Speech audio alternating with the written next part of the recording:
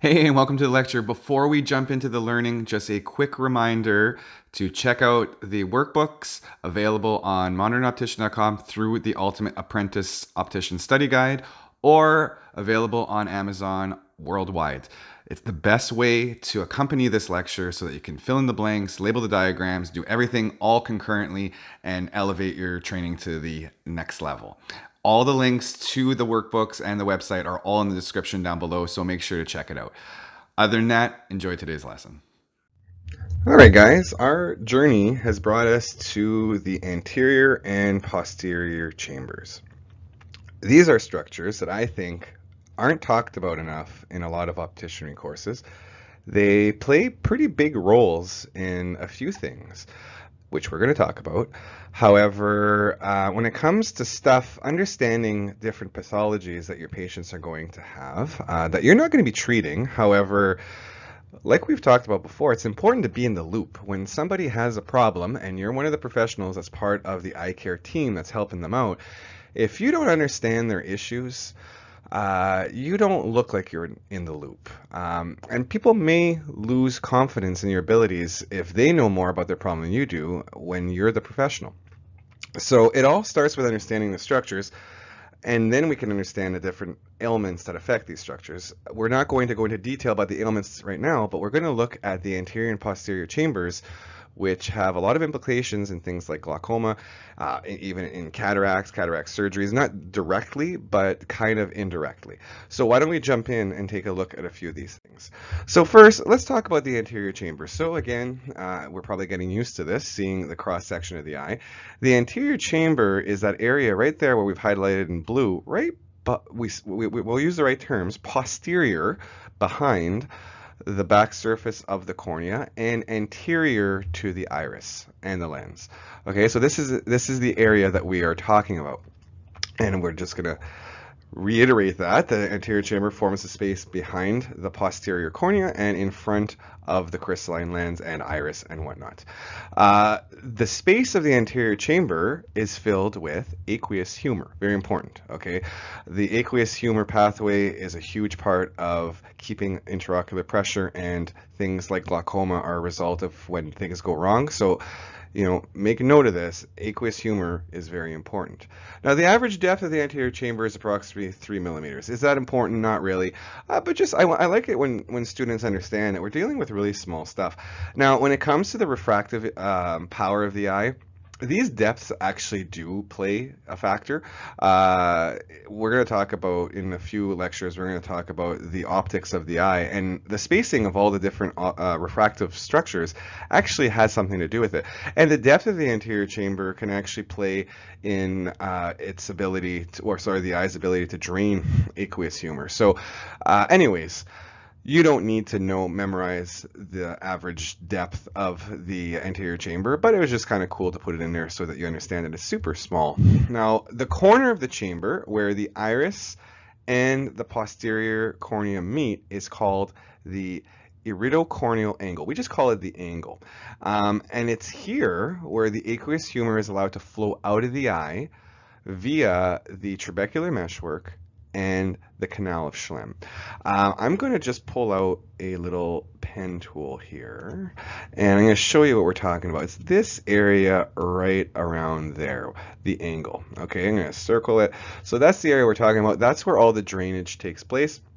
This is extremely important. Aqueous humor is not a stagnant fluid. It's constantly produced. We'll talk about where in a minute.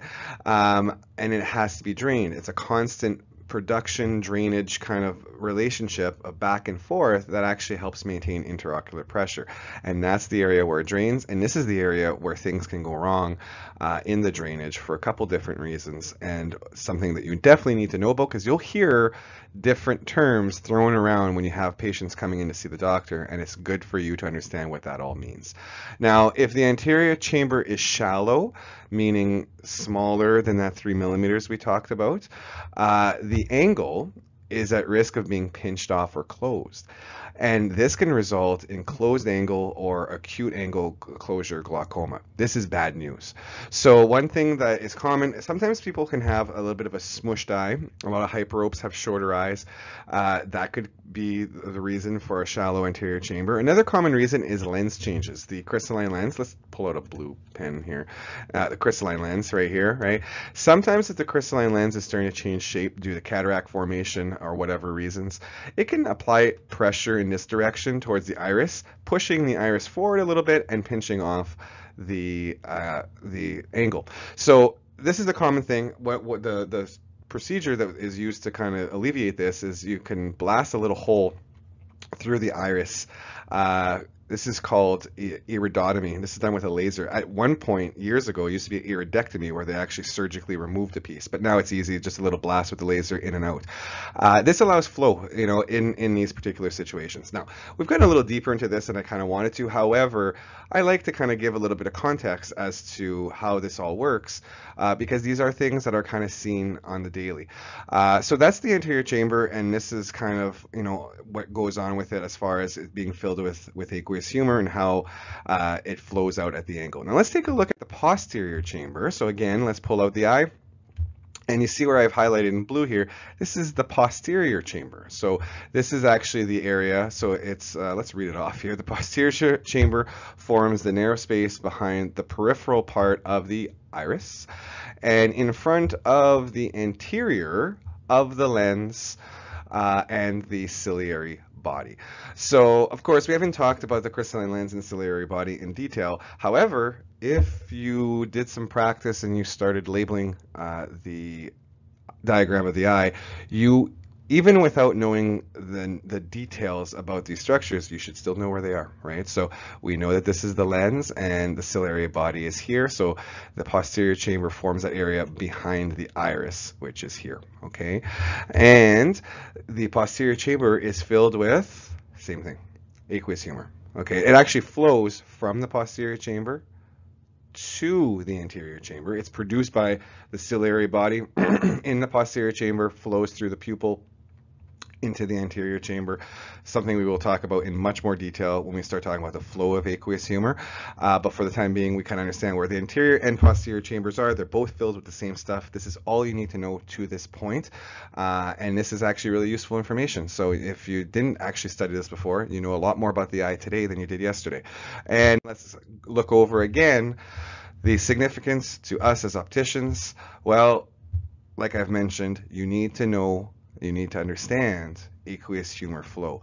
Many of the issues, many of the pathologies, many of the diagnostic tests that we do all revolve indirectly around aqueous humor flow. You're not going to hear people talk about it, you know, what's his aqueous humor flow. However, we're going to talk about intraocular pressure, we're going to talk about checking the angles, we're going to talk about open and closed angle glaucoma. They all relate back to aqueous humor, and the aqueous humor lives in the chambers. Like I mentioned, important for understanding IOP, critical to understanding the mechanisms and treatment of glaucoma. See, I'm getting ahead of myself. I'm saying all these things before. However, you get the point. It's very important when it comes to these things. And, oh yeah, and the anterior chamber is often examined for signs of inflammation, especially after surgery. So this is kind of like the spot where a lot of doctors will check first after cataract surgery, after different types of surgery that are inside the eye, because there are a lot of structures that are bathed in the aqueous humor, and it's kind of like this common juice that's in there that all the different structures kind of live in. So if there's any kind of inflammation, there actually are inflammatory cells that kind of hang out and suspend in the aqueous humor. One of the terms we use for this is flare, almost like a snow globe. You know, when you shake a snow globe and everything kind of hangs around. This is bad news. This means that there's inflammation somewhere, and then the doctor has to go and find where this is from and try to treat it.